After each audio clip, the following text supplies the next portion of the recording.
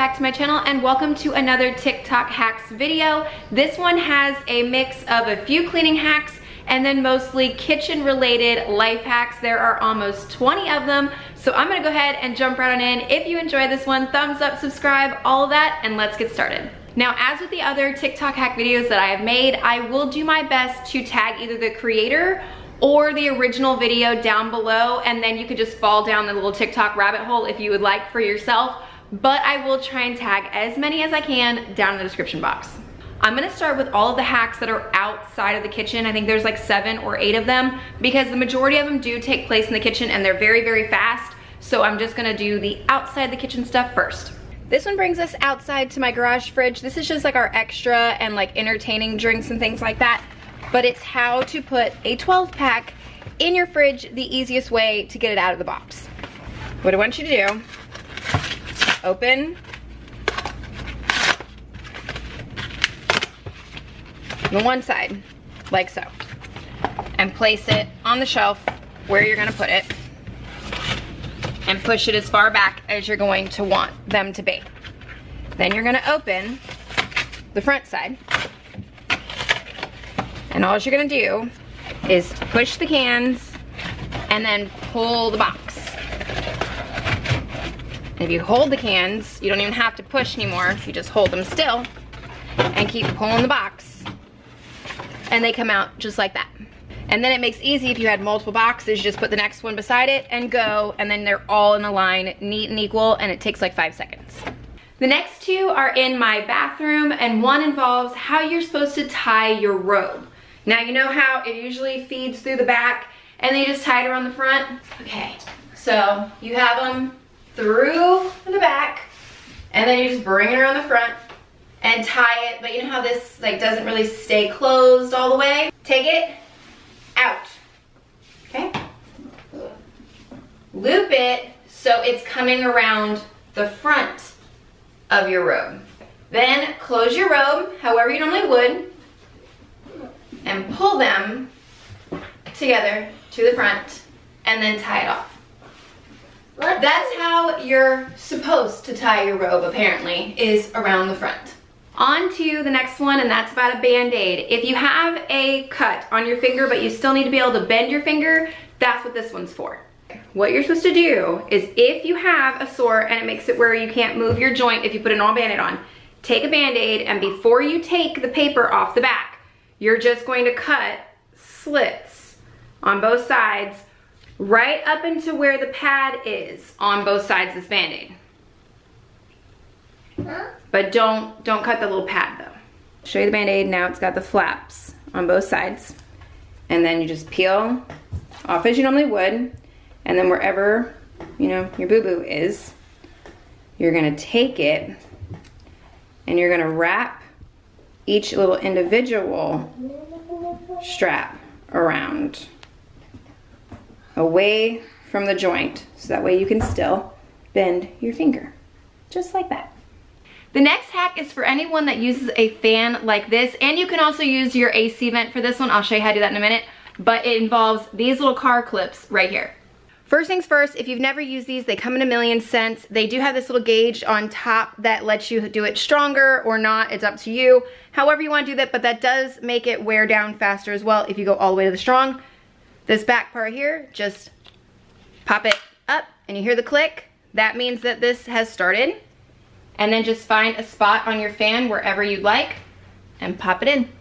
I'm not gonna turn the fan on for the sake of the noise for you guys, but once you turn the air on and it starts circulating, it will push out of this the same way it does the vent in your car, and it will push the fragrance throughout your room. All of my vents are in the ceiling, but if I wanted to, I could wedge the second one of these up there, but you can also do this if you don't wanna do it with fan and you do have vents all around your house. You can do the same thing with your AC vent inside your home. The next hack takes us out into my dining room and my dining room chairs. They are a very light color, but as you can tell, they are filthy. And apparently you could take this specific glass cleaner from the Dollar Tree and one of their scrub brushes, or any scrub brush you really want, spray this all over the chair, scrub it in, and it should take all of that away. We shall see. I'm gonna try these 2 stools, but here's a before of this one and a before of this one. I'm gonna spray them, scrub them, put you guys to music for a second, and then I'll show you the after. This is a good moment for my disclaimer. Do not trust everything you see on TikTok or anywhere on the internet. I've been bit by that numerous times. Know your home, know your furniture before you try anything like this. Clearly these chairs are dirty and I'm in a house with 5 kids. I am willing to try this, but please use your own discretion before you try anyone's advice from the internet. They are both now dry and they do look really good. Like I could see something right here, but otherwise it took almost every bit of that off of those stools. And before you say that I switched the stools, you could see the same bite marks down here on this side. And my other 2 stools are over here looking absolutely horrid, and neither one of these were the same marks from the other one, so you could tell I'm not lying. The last hack outside the kitchen can translate back into the kitchen or even the bathroom, so that's why I am doing this one last, and it is how to get the right containers for a drawer that you're trying to organize. What the hack says is get a piece of paper and cut it to the same size as the drawer. You could use parchment paper, printer paper, whatever kind of paper you want to use, but what you're going to do is lay it inside the drawer and cut it to the exact size of the drawer. Now the reason I said outside my kitchen is because these are the 2 drawers I need to organize. Now as you can see, there's clearly no organization to these drawers whatsoever, but they are mostly full of little gadgets that I could use several different size containers to organize this better. Step 1, empty the drawer. I'm gonna use, because it's a very long drawer, I'm gonna use the parchment paper, but my parchment paper roll is just the tiniest bit too long. So I'm gonna put the paper in, mark it on this side,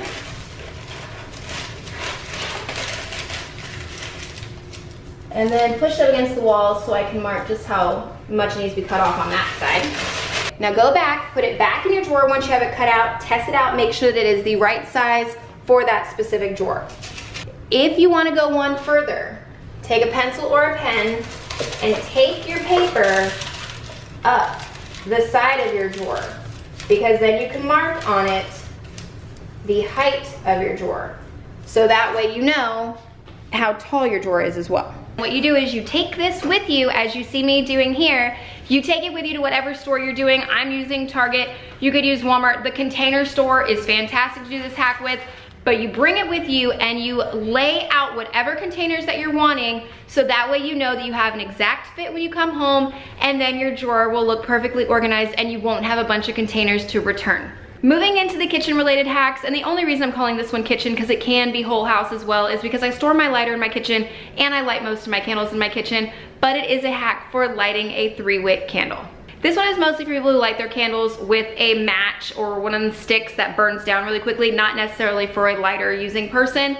And it does need to be a 3-wick. And I will even go further to specify, I have a bunch of 3-wick candles in my house. I tried this on several and it only works on a choice few. Let's see if I can show you. All right, light the candle and then turn the wick. And I'll light the other one and then you turn it again. And it'll grab the other one. And it lights just like that. This is the Crispy Treat scent little $3 and change candle out of Walmart, and the wicks are closer together. I've learned if the wicks are nice and close together and symmetrical, this works. Otherwise, it ain't gonna happen. For fun and for science, Bath and Body Works candle. Light it.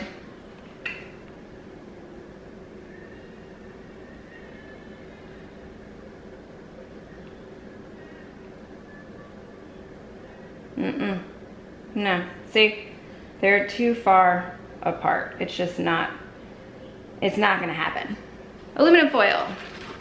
You know how when you go to pull out a piece and the whole thing will come out with it? There's a way to stop that. On the sides of boxes like these, parchment paper has them too, and plastic wrap, they all have it. It's this little half moon thing right here, this little half circle. And if you push it in like that, it grabs the bar in there, so that way it doesn't come out like it was doing before. And you do it on both sides like that, and then it holds the bar in there. I did rip off some of that foil because the next 2 involve foil. The first one is how to use foil to sharpen your scissors. My scissors are garbage. They have not been sharpened since the day that I've gotten them, and they cut okay when it comes to paper, but if I'm cutting open something, it typically stops and doesn't work that well, so we are going to sharpen these. The easiest way to sharpen your scissors is to just start cutting a piece of tin foil repeatedly over and over and over again, and it will sharpen your scissors. So just take it and just start hacking away at the tin foil. If you did it enough times and you did it right, it should cut a lot better and a lot easier. The next one that involves foil, I am mentioning the foil because I'm gonna show you that there's two different hacks on TikTok, one that works and one that doesn't. This one is for stainless steel sharp knives in your kitchen, like my bread knife here. If you could see right here, you can see the rust stains on it. What she says to do is to scrub the rust stain with the tin foil, but it does absolutely nothing. And even if you ball it up, it does absolutely nothing. So I'm gonna show you what does get stains off, because there's another TikTok hack for that.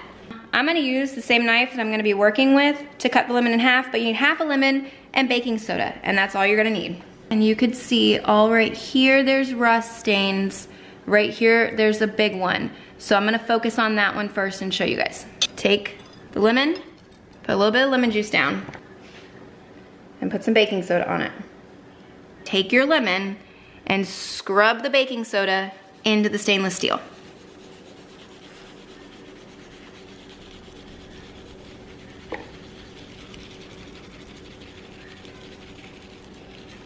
Okay.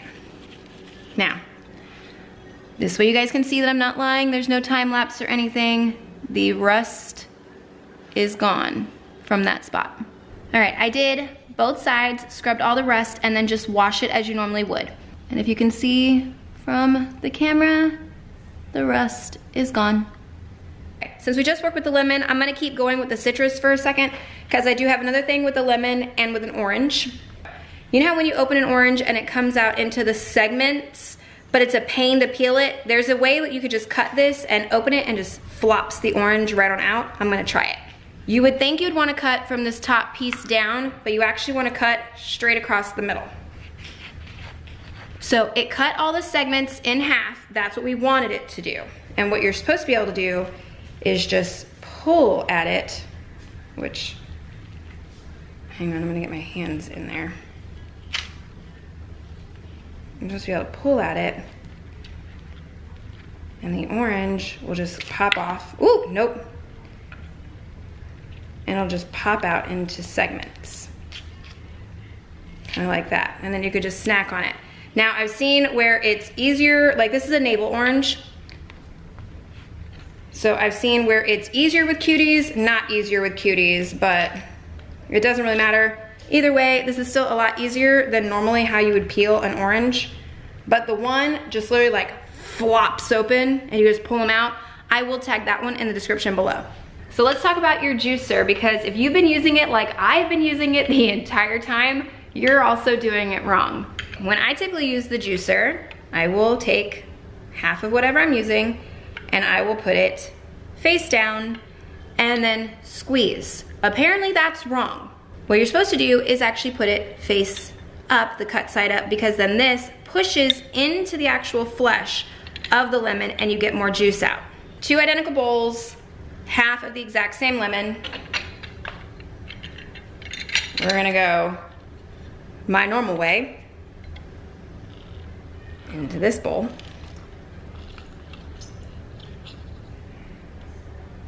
Okay. And then this is what the fruit looks like afterwards. This, they said, if you want to go one step further to make sure you get all the juice, and so it lays a little more flat in there, cut the bottom part. See, right now it's still only white, but cut into the bottom part so it lays flat. Place that into your juicer, and then squeeze all the juice out. Okay.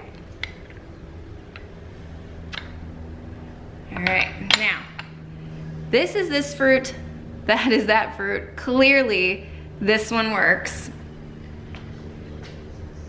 and you do get more juice. On the floor now to try the next one, and it is a way to clean your stainless steel. It is supposed to be one of the absolute best ways to clean it, to get the shine and all the fingerprint repelling and everything like that. And honestly, it sounds really weird to me too. So trust me, we're both in the same boat of how weird it sounds. Equal parts white vinegar and olive oil. That's all you need.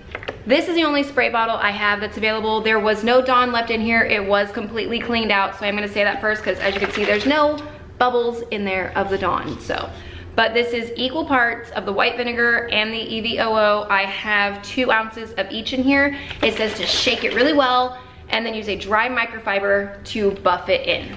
The state of my stainless steel beforehand. One note, you do have to go with the grain. Do not go against the grain or this definitely will not work. That is still just wet, that's why that streak is there. I will see if it continues to have that streak across it, but from the actual naked eye, it doesn't. Once it starts to dry it out, it actually looks really good. I can still see one kind of bar of a streak right there. Otherwise, it looks really good. Am I gonna make the switch to this? No. Does it work? Yes, and if you like the more natural cleaning products, this is a definite win for your stainless steel. An entire head of lettuce, the easiest way to get the core out of this. I've done this hack for years, but not everything that's common sense to you might be common sense to someone else. It might not be something that they've learned in their life. That's what these hacks are for, is to expose them to everyone. So before you say, I've done that for years, so have I, but someone else might not have. So, but literally just take this and bang it onto your cutting board, your counter, something. Just bang that part really hard. And then the core literally will come right out. It's that simple. This next one is for anyone that dips pretzel rods around the holidays or baby showers or whatever you would dip them for. Instead of dipping the pretzel rod into the cup of melted chocolate and then dealing with the mess, just take parchment paper. Yes, I wet the underside of mine so it would stay still. And all you do is roll the pretzel stick in the melted chocolate. It coats it so much easier. You have more control over your pretzel stick. Obviously you could decorate it however you're going to with whatever embellishments. Like I'm gonna do a little bit of Halloween colors, but it's that easy to do. Now, I know when you melt it in a jar, you could just keep putting the jar back and forth in the microwave, and you see this is solid on the parchment paper. Watch. Okay, parchment paper, throw it in the microwave, and we're ready to go all over again. So you can use this method. The next one is probably one of my favorites, and I've been doing this one for a while too, but it is how to get tomato paste out of the can. Instead of sitting there digging it and scraping it, there's a very fast, easy way to do this. This way, you guys will be able to see the can. So you know how if you use your can opener and you could cut this way, or you can cut this way. You're going to use both techniques for this hack. Pick one side of the can, and you're gonna cut into it this way. All the way around, make sure it is a complete match all the way around, okay? Then flip your can over and cut it open the other way, like this,